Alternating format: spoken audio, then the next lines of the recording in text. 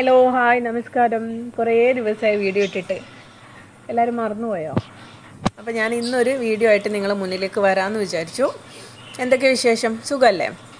അപ്പോൾ ഇന്ന് ഞാൻ വന്നത് ബ്രെഡ് കൊണ്ടുള്ളൊരു വട നിങ്ങൾക്ക് പരിചയപ്പെടുത്താൻ വേണ്ടിയിട്ടാണ്. നല്ല ഈസി റെസിപ്പിയാണ്, ക്രിസ്പിയാണ്, ടേസ്റ്റിയാണ്. എല്ലാവരും ട്രൈ ചെയ്ത് നോക്കണം. അപ്പോൾ എൻ്റെ ചാനൽ പുതുതായി ആരെങ്കിലും കാണുന്നുണ്ടെങ്കിൽ ഒന്ന് സബ്സ്ക്രൈബ് ചെയ്തേക്കണേ.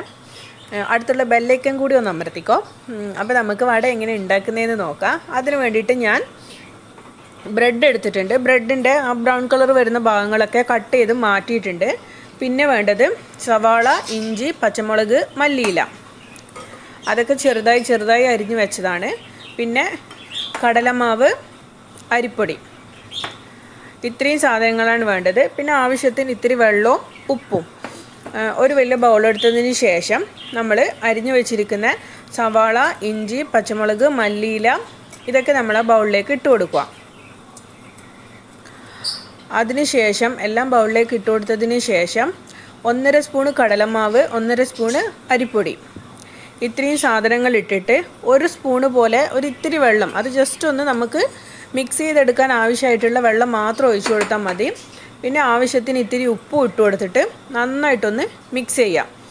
ഇഞ്ചിയും പച്ചമുളകും സവാളയും എല്ലാം കൂടി ഒന്ന് നന്നായിട്ട് മിക്സായി വരണം. എന്നെങ്കിൽ മാത്രമേ നമ്മൾ ഈ വടക്ക് നല്ലൊരു ടേസ്റ്റ് കിട്ടത്തുള്ളൂ. വേറെ എരിവിന് വേണ്ടിയിട്ട് നമ്മൾ വേറെ മുളക് പൊടിയോ വേറൊന്നും നമ്മൾ യൂസ് ചെയ്യുന്നില്ല, പച്ചമുളക് മാത്രമാണ്. അതുകൊണ്ടാണ് ഞാനൊരു 4 പച്ചമുളക് എടുത്തിരിക്കുന്നത്. ഇത് നന്നായിട്ടൊന്ന് മിക്സ് ചെയ്തെടുക്കുക.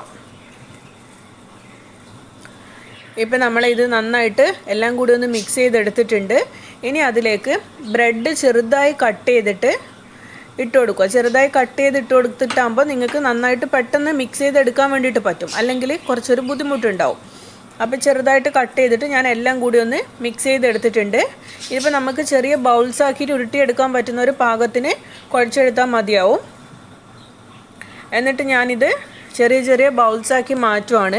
നിങ്ങൾക്ക് ഏത് ഷേപ്പാണോ വേണ്ടത് നിങ്ങളെ ഇഷ്ടത്തിനനുസരിച്ചിട്ടുള്ള ഷേപ്പ് ഉണ്ടാക്കാം കേട്ടോ. ഞാനിപ്പോൾ ചെറിയ ബൗൾസാക്കിയിട്ടാണ് എടുക്കുന്നത്. അധികം പ്രസ് ചെയ്തെടുക്കാൻ പാടില്ല. അധികം പ്രസ് ചെയ്തെടുത്തിട്ടാകുമ്പോൾ ഫ്രൈ ചെയ്ത് കിട്ടാൻ വേണ്ടിയിട്ട് ഇതിൻ്റെ ഉള്ളൊന്ന് വെന്ത് കിട്ടാൻ വേണ്ടിയിട്ട് ബുദ്ധിമുട്ടാവും. അപ്പോൾ ചെറുതായിട്ടൊന്ന് പ്രസ് ചെയ്തിട്ട് ചെറിയ ബൗൾസ് ആക്കുക. നിങ്ങൾക്കിപ്പോൾ ഇത് നീളത്തിലാണ് വേണ്ടതെങ്കിൽ നിങ്ങൾക്ക് നീളത്തിൽ ഉണ്ടാക്കാം. ഏത് ഷേപ്പാണോ ഇഷ്ടം ആ ഷേപ്പ് വെച്ചിട്ട് ഉണ്ടാക്കാം. ഞാനിപ്പോൾ എല്ലാം ഇങ്ങനെ ചെറിയ ബൗൾസ് ആക്കിയിട്ടാണ് എടുക്കുന്നത്. എല്ലാം ഞാനിത് ചെറിയ ബൗൾസ് ആക്കിയിട്ട് എടുത്തിട്ടുണ്ട്. ഇനി നമുക്കിത് ഫ്രൈ ചെയ്തെടുക്കണം. ഫ്രൈ ചെയ്യാൻ വേണ്ടിയിട്ട് ഞാൻ ചീനച്ചട്ടി വെച്ചിട്ട് അതിൽ ഓയിൽ ഒഴിച്ചിട്ടുണ്ട്. ഓയിൽ നന്നായി ചൂടായി വന്നിട്ടുണ്ട്. ഓയിൽ നന്നായി ചൂടായതിന് ശേഷം അതിലേക്ക് ഓരോ ബൗൾസ് ആക്കിയിട്ട് ഇട്ട് കൊടുക്കുക.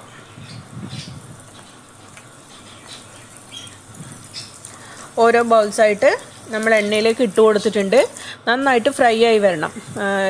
ഇതിൻ്റെ ഒരു ഭാഗം ഫ്രൈ ആയി വന്നിട്ടാകുമ്പോൾ ചെറുതായിട്ടൊന്ന് നിങ്ങൾക്ക് മറിച്ചിട്ട് കൊടുക്കാം. മറിച്ചിട്ടിട്ട് എല്ലാ ഭാഗവും നന്നായിട്ട് ഫ്രൈ ആയി വരണം. നല്ലൊരു ബ്രൗൺ കളറായി വന്നിട്ടാകുമ്പോൾ നിങ്ങൾക്കിത് എണ്ണയിൽ നിന്ന് കോരി മാറ്റാവുന്നതാണ്. ഇത് എൻ്റെ ബൗൾസ് എല്ലാം റെഡി ആയിട്ടുണ്ട്. നല്ല ബ്രൗൺ കളറായി വന്നിട്ടുണ്ട്. ഉള്ളൊക്കെ നന്നായിട്ട് വെന്ത് വന്നിട്ടുണ്ട്. നമ്മളിത് എണ്ണയിൽ നിന്ന് കോരി മാറ്റിയിട്ടുണ്ട്. നല്ല ടേസ്റ്റിയാണ്, നല്ല സ്പൈസിയാണ്, ക്രിസ്പിയാണ്. നിങ്ങൾ എന്തായാലും ട്രൈ ചെയ്ത് നോക്കണം. നിങ്ങൾക്ക് ഇഷ്ടപ്പെട്ടെങ്കിൽ ലൈക്ക് ചെയ്യുക, കമൻറ്റ് ചെയ്യുക, ഷെയർ ചെയ്യുക, സബ്സ്ക്രൈബ് ചെയ്യാൻ വേണ്ടിയിട്ട് ആരും മറക്കരുത്.